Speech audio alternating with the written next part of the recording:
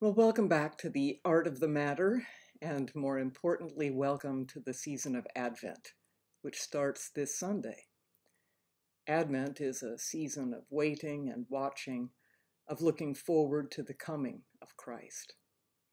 And that coming of Christ that we long for exists on three levels.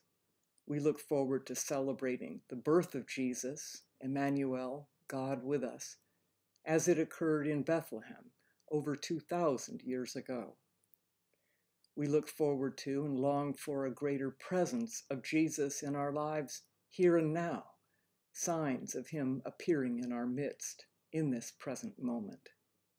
And as today's gospel reading suggests, we look forward to his coming in glory at some unknown time and place in the future. This is when Jesus comes both in glory and in judgment. And today's passage encourages us, beware, be alert, for you do not know when that time will come. Twice he admonishes us, keep awake. Let's take a look at today's reading from Mark chapter 13.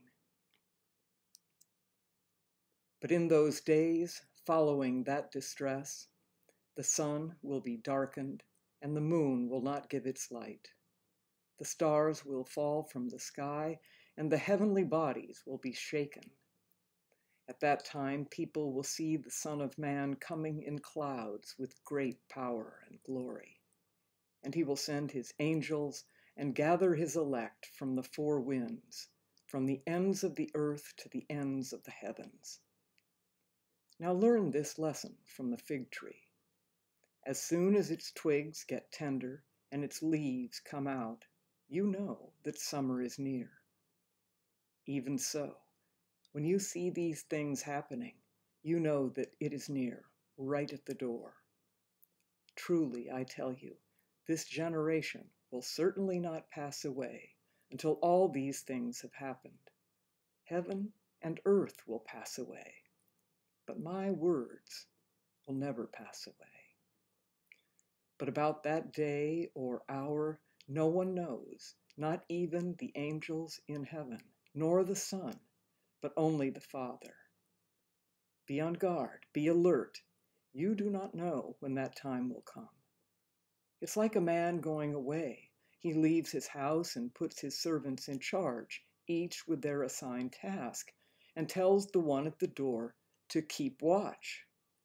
Therefore, keep watch, because you do not know when the owner of the house will come back, whether in the evening or at midnight, or when the rooster crows, or at dawn.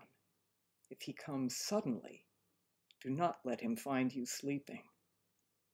What I say to you, I say to everyone, watch. During the Middle Ages particularly, there was a very heavy emphasis on this coming day of judgment, the day of Christ's return. Almost every cathedral built at that time had a scene of the Last Judgment carved in the tympanum above the doorway of the church as you entered, and frequently there would be a painted image of this scene on the interior of the church, designed so it would be one of the last things you saw as you exited the building. Notre Dame in Paris represents this typical decorative scheme very well. Obviously, these pictures are before the tragic fire.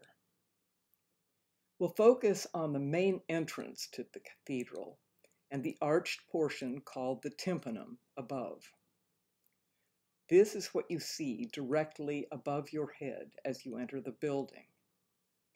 Moving in more closely, we see Christ throned in glory, flanked by the Virgin Mary on the left and St. John on the right, praying for the people below, as angels hold the cross and spear, which remind the viewer that Christ died for us. If we then take a look at the area just below this scene, we see St. Michael holding the scales in which souls are weighed, and a variety of devils trying to pull the scale down so that they can pluck the soul being weighed off to hell. On the right, we see a group of people chained together and being pulled and herded along by beast-like devils. And the people include priests and popes, kings and commoners. Hell is in fact an equal opportunity resting place. If we go to the next layer below this, in architectural terms it's called the lintel, we see the dead rising helter-skelter from their graves, as they are soon to be weighed in St. Michael's scales. So at this time in the Middle Ages, the return of Christ and the Last Judgment was kept in the forefront of people's minds in an effort to emphasize what the future held, blessing or curse. Be on your guard. Keep awake, as Jesus says, because this day might come at any moment, and you don't want your soul to be found wanting. The same message carried over into the early Renaissance.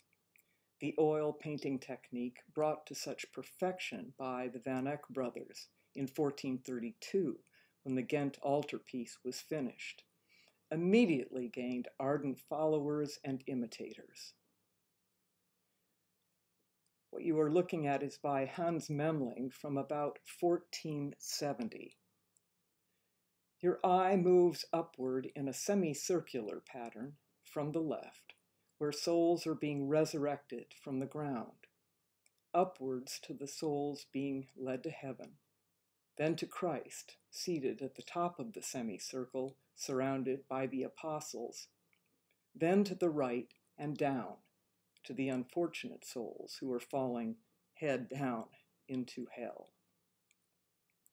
This semicircular movement holds the composition together across all three panels of the triptych. The central panel shows Christ enthroned, with the world as his footstool, sitting atop a rainbow. Light streams out from behind him to the top of the frame. Christ, his apostles, and the angels are separated from the action taking place below by a band of dark clouds. In the lower half of the panel, St. Michael, dressed as a soldier or a knight, wields the cross of Christ and the all-important scale where souls are being weighed. Notice that St. Michael's wings taper off into meticulously crafted peacock feathers, and many of the various devils have wings of butterflies, bats, and other flying creatures. The attention to detail in this work rivals Van Eyck, who led the way in this kind of precision. Let's take a look at some of the groups surrounding St. Michael here. Here we have an angel who is seemingly in a tug of war with the devil for the soul of this person. The souls depicted on the right are the damned, who will be sent to hell. If we examine their expressions more closely, we see that in their agony and terror, they are crying very beautifully painted tears. And each person is given a very individual face and expression. These amazing tears are a brilliant example of how oil paint lends itself to the depiction of transparency and shining light. The left-hand panel depicts heaven, which is conceived as an incredibly ornate Gothic cathedral. And Memling employs the grisaille technique we've talked about before to render the stone of the building in a very realistic way. One could linger over these details for hours, but we won't. From the top down, you have the musical angels, and below them,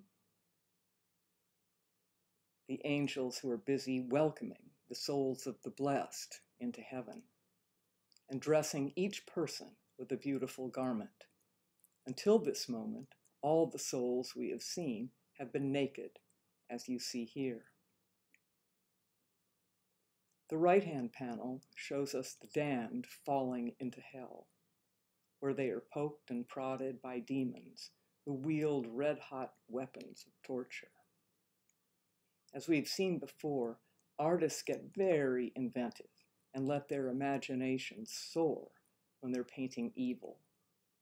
The souls of the damned and the demons who torture them hold a certain dark fascination, even though they're grotesque in every respect.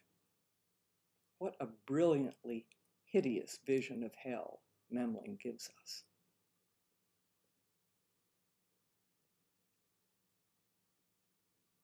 Again, the message is clear and very much in keeping with today's lectionary reading. Be on your guard. Be awake. Judgment is coming at an hour that you don't know, and you certainly want to be found on the side of the angels, not the demons. Something disturbs me, though, if we only look forward to Jesus' return with a case of high anxiety, as if it were bad news. Because Jesus comes not just in judgment, he comes as a tiny baby, Emmanuel, God with us, who comes precisely so that through our faith in him, we're spared the judgment that we otherwise might deserve. And that is very good news indeed. And he comes to dwell within us, changing us, bringing light into our own spiritual darkness. We need an image of that too. In coming weeks, I'll be showing you a number of beautiful images of the Annunciation and of John the Baptist preparing the way for Jesus. But today, I want to share just one image of Mary with you that absolutely captivates me. It's by a painter of the early Renaissance named Antonello da Messina, or Antonello from Messina in Sicily. Early on in his career, he arrived in Naples, Italy, and it's there that he came into contact with the painting of Jan van Eyck and his followers of the Netherlandish school of painting. As we saw with Van Eyck and the Ghent altarpiece, this school of painting favored the use of oil paints and focused on highly detailed, precise images. You can see that in his depiction of St. Jerome in his study, as well as in his self-portrait, or what appears to be his self-portrait. Effects of light and transparency and reflection were some of the major characteristics of this school, and you can certainly see all that at play in this small panel painting of St. Jerome. But his painting called The Virgin Annunciate really is something else. Yes, the picture has been damaged over the centuries and could no doubt do with a good cleaning. But try to set that aside for a moment. Look at the way the light falls so delicately on her face, defining her eyelids and brows, her nose, her cheeks, and the tiniest hint of a smile. In more muted tones, it defines the neck under her chin and moves down to a bright spot on the right side of her chest before it is hidden by her cloak. See how the light shapes the cloak and gives it its satiny texture. The light falls perfectly on her hands, one holding her cloak protectively together, the other just slightly raised and exquisitely foreshortened, as she acknowledges the presence of someone or something that has appeared before her. Finally, the light rests on the lectern and on the open pages of her devotional book. All our attention is captured by this singular pyramidal figure which rises out of total darkness. This is a really, really unusual portrait of Mary. I know of no other painting of the Virgin that pictures her in such complete solitude, with nothing but darkness as a background, and no accompanying persons or accoutrements. To my mind, this is a wonderful image of waiting in patient readiness, being on the alert, being in spiritual watch mode. The coming of the visitor whom she is beginning to acknowledge does not take her by surprise. We don't see her visitor. In fact, we, the viewer, are in the position her visitor would take. Her visitor is presumably the angel Gabriel, about to reveal God's plan for her to bear his son, if she is willing. And it's from this angelic figure that the light comes to illuminate Mary. We have been allowed to be inside this incredibly intimate moment, to witness what it's like to be waiting and watching, on the alert for the sudden presence of God in our lives.